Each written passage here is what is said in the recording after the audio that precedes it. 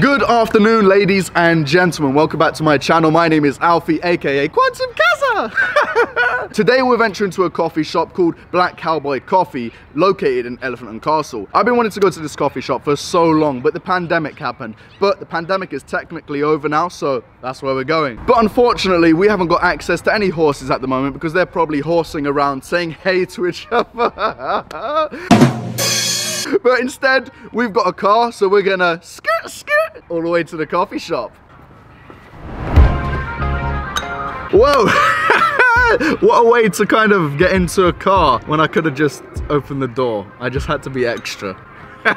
Speaking of cars, today's video is sponsored by Adrian Flux Insurance, an insurance company that sponsors thousands of young UK drivers. Not to mention, they can cover you and your own car or your parents' car. If you want to find out more about Adrian Flux Insurance, click the link down below and see how they can help you.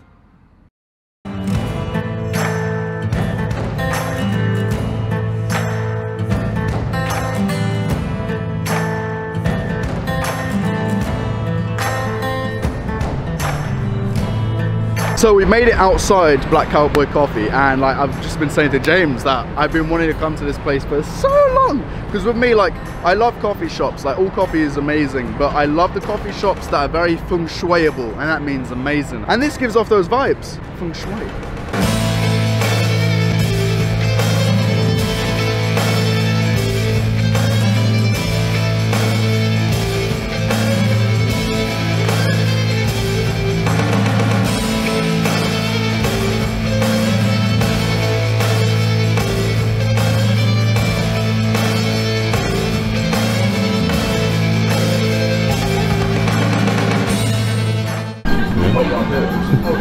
Oh, didn't notice that. You know what, dude?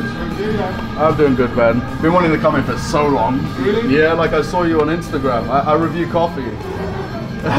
Yeah. So gassed. I normally get an espresso, a latte, and I saw your menu. What would you recommend? These are different blends. Oh my. What would you recommend? I mean, it depends on your palate. Every single one of them you can do very well with espresso. But for me, yeah, I prefer to drink espresso as much as I can. So I go for the smoothest, less intense. So I can drink as much because I love coffee. Yeah, I'll go with whatever. Yeah, whatever but in the mornings, you know, when I do want a little bit of a spark, I'll go for the extreme one. Yeah, just to just give you that slap, yeah. right? For the Blue Burnett, I can drink it all day. Sweet. I'll grab this one in espresso, which is a normal espresso, and I think with a latte. Do the Gaucho for latte. Sweet, yeah. And I don't know what for the third one. Like, what would you say like your speciality, like kind of coffee there is? As in, what do you mean? Is it the coffee beans or the actual? The actual coffee, yeah. All of them. What do you mean my specialty? I know. No, you know what I love it. Every single one. All right. How about this? Surprisingly, one of the coffees. As in picking the coffee. Yeah, the coffee and the actual. Yeah. Okay, dude. You don't get that often, do you? Yeah, but I do get quite a lot of asks. Some of them unusual, some of them from a lesser existence, if you know what I mean. Yeah. A lesser intellect. The basic suits, yeah? A lesser intellect. When they ask you something that is so mundane, that you don't, you know, it's difficult to answer, but you still answer. But anyway, let's do the ones you asked for in the first place. You want me to do a special one for you? Yeah, something special. With milk or without milk? Whatever. You know, this come from you. Okay, I'm gonna give you a cold espresso. Sweet. Yeah. All right, cool. And can I get the iced Freddo latte? Cappuccino. Okay, that's I'm gonna do an iced espresso. Sweet. Which is Freddo espresso. Okay. Yeah? Sweet. Okay.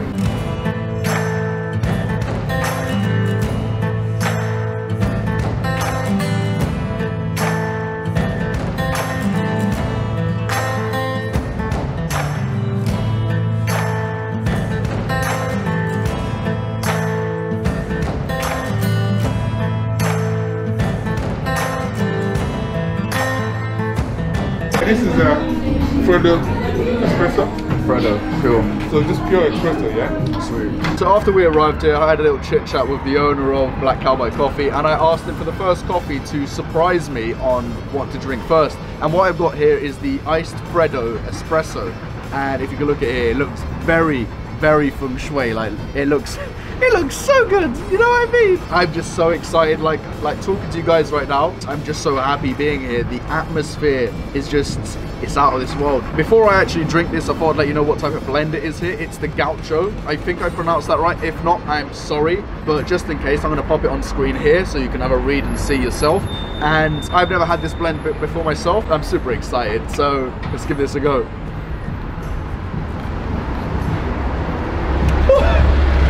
Oh my god. Oh, that's nice. You know what I got there? It's super, like, I wouldn't say citrusy, it's more or less sharp, you know? Like, it's sharp and then it's gentle. You see someone going to slap you, but when they actually touch your skin, it's a stroke. That's what it is, basically. I'm getting quite a bit of caramel. You know, it's very caramelly. Oh, that's good, man. I could drink this all day. I just can't express to you guys, man. Like, look at this. Oh no, it's cool, man. I'm just sweet. That's your espresso. Thank you very much. And that's your Fredo. Okay? That's for this guy here. I was just expressing my. I love it, man. Yeah, I like the energy, dude. I'm like that 24/7. Too, he's such a lovely guy. Like, oh sweet. Thank you so much, man. Alright. Sweet. You know, you just tense up of excitement. You know, you just don't know where to put it. It's just, listen, like the Gaucho iced Fredo espresso. I think I said the name backwards, but I apologize. But that's what this is. It's a 5 out of 5 drink. I'm in love. Like, it gives that sharp, gentle slap, and that's what you want with an iced beverage. You know, it, like, especially if you're a hard worker and you're working all day, have a sip of this, boom, and then it just it just gives you that, you know, that. I'm happy, man. This is good. James, just look at the artwork on this, man. Like, the branding, like, look at this, the branding. I think this is one of my most favorite, like, coffee ventures so far. Top 5. This is top 5. I love it. I'm giving you a complimentary coffee bean. Oh. A ground buffalo bay, one of my house blends. Thank you, man. It's complimentary, okay? It's really good. Thank you so much. No sweet. That's... What?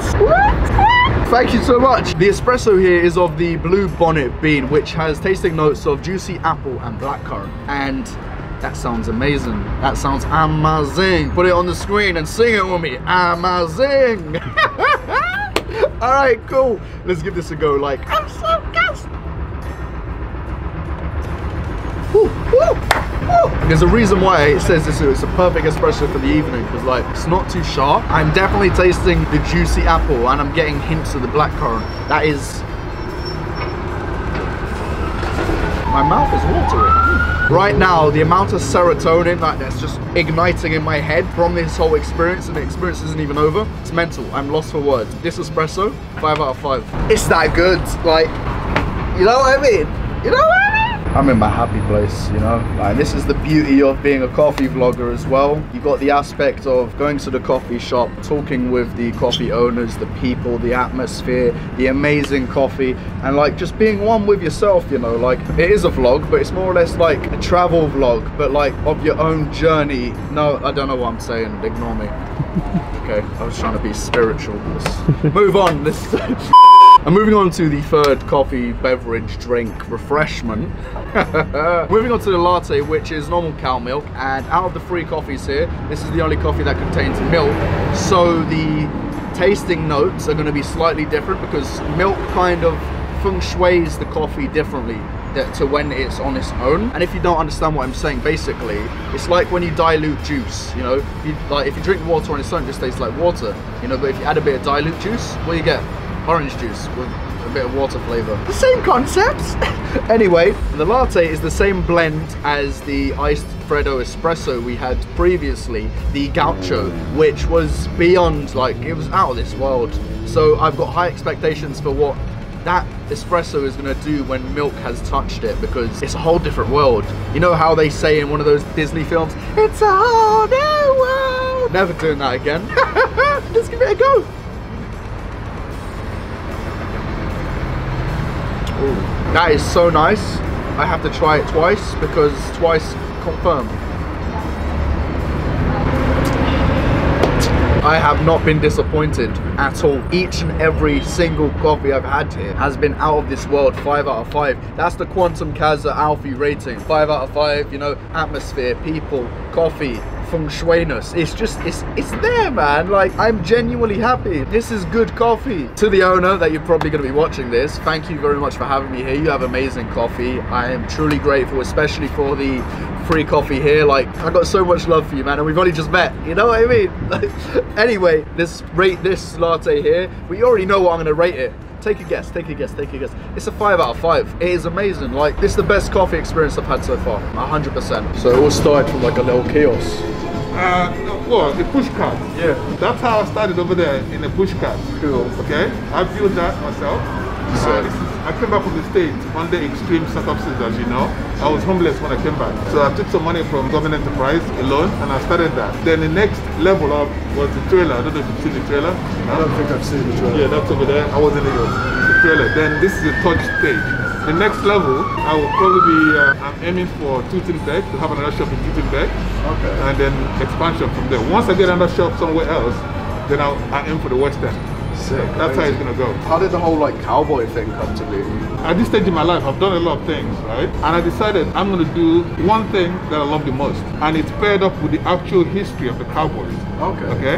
Having lived in Texas for 14 years, I knew a little bit about it before, about the existence of black cowboys in America. But it's not widely known because Hollywood, as you know, cancelled everything. It just twisted it. Hollywood changed the narrative and made it a purely white existence, which it wasn't. Because if you can imagine, all the hard, difficult, horrible stuff was done by mostly African Americans back in the day. You would not expect them not to be doing the same thing in the cowboy phenomenon, the cowboy era. So a lot of the cowboys, at least 1 in 4, were African American. Hence, the cowboy came to be, the word phrase cowboy, because black men were called boys, so they called cowboy, and the white guys were called cattle hands or ranchers. Oh, okay. Yeah, that's how it came. So I dug deeper into the history, and fortunately I used to live in Richmond, Texas, close to a very old ranch called George Ranch, and the whole history is laid out there. For 9 years in the States, I was a truck driver, so dressed this way, living the life of a cowboy, what we call it, asphalt cowboy. You know, you never heard of that phrase, you know. So that's what you call truck drivers that are kind of look back in the cowboy era. So we dress like this, we experience the whole thing they experienced back then, apart from the fact that we didn't use a horse, we used a truck. But going back to my story about the African American cowboys, not a lot of people know that they existed. They didn't know. Those pictures you see up there are the actual original cowboys. So they did exist. I know about it, a lot of people know about it, but the world doesn't know about it. And it's a totally different reality from what people know. So when you bring it to the fore, it's kind of like a big shock to the system because that reality doesn't exist for them. But the real deal is that they were there, they did most of the hard work, they deal with the cooks, chefs, the cattle hands, the ones that did the most difficult job going on the trails, and they've been forgotten in history. I, having the strength of a lion of my ancestors, because my ancestral link is quite strong, I tapped into that strength and I said, I'm going to bring it to the front. It's my world, I existed in that world, and I want to make the world know that this exists, that this did happen. So at this moment in my time, I'm living everything I wanted to do. I love the cowboy phenomenon, I love the strength of the cowboy, so I decided to do it. I decided to use it as a business. Mind you, the first person to use that as a business entity. So I feel very proud of that, and I'm going to take it as far as I possibly can, which is years beyond my death. I love it. It's very unique, powerful. You stand out amongst like the amount of coffee shops I've been to. This place stands out. Like I've been wanting to come here for like. It's from my heart. That's the main. You cannot separate it from me. So when I tell you a story about it, it's 100% because it's my life. I experienced it, and it did actually happen. But then people were expecting that perhaps the actual products might be of a lower. So if you want to start a coffee shop, you just do a coffee shop. I lived a life of excellence for so many years since I was born. So I thrive on excellence. If I'm going to do something, I'll do it at the best possible way. So I've got the best coffee beans, and I'm going to keep bringing out more coffee beans in the future. All supreme, high quality standard coffee beans and Arabica beans. I don't do Robusta because that's a bit lower grade. You know, so there'll be more to come. It's all based on my life and my need to live my life fully, basically. That's what this is about. I love that, the raw passion. Literally. I walk in every day, it feels like new. It's like a new day every day. They can tell you, you know, I feel like that every day. I can do this forever, you know, without saying, okay, I need to sit down for a minute.